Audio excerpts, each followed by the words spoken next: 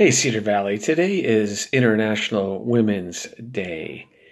It is one day set aside every year to recognize what women all over the world do 365 days a year.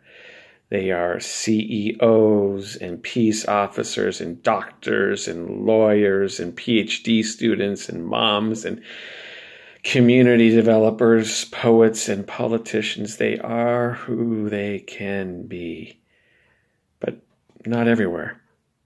Gender bias in education, rights, work, opportunities, and leadership still exist all over the place. And worse, women all over the globe continue to be abused and exploited and trafficked.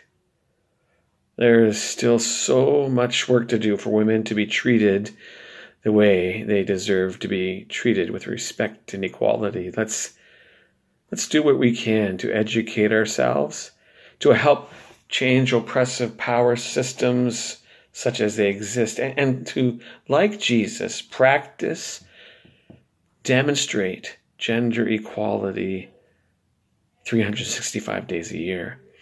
Here's my challenge then on this day.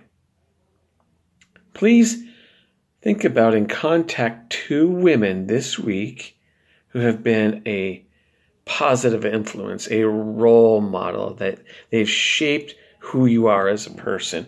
Let's take this day and turn it into a week by thanking women all week who have made an impact on our lives.